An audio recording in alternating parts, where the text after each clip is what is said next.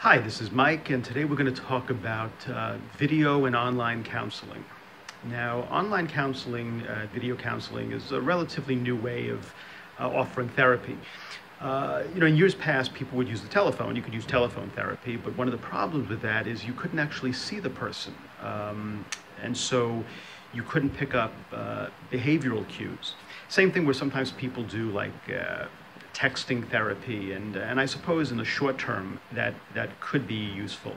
But for more ongoing therapy, the video counseling is much more appropriate because you get to see the person face to face, you get to see their mannerisms, their expressions, and that's all very important in a therapeutic relationship.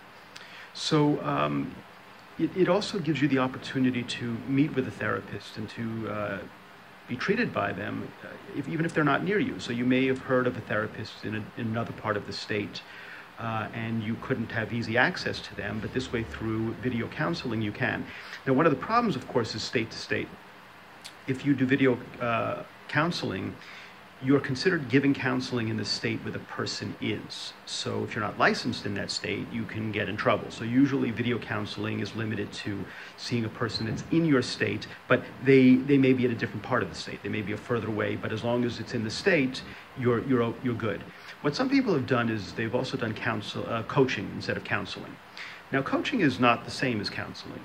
Coaching is more of you're taking a person who's already doing pretty well and trying to take them to another level. It's not therapy.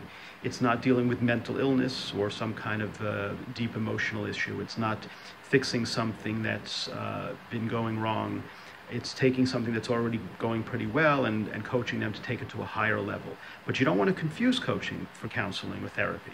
But coaching usually does not have the same regulation as therapy. So sometimes people can do coaching between states, whereas counseling and therapy is usually within states unless you're licensed in multiple states. So just with that proviso, counseling through video might be a good alternative for people to try to meet therapists that they've heard about online or through social media that they like and would like to perhaps start seeing them. All right, I'll see you next time. Bye.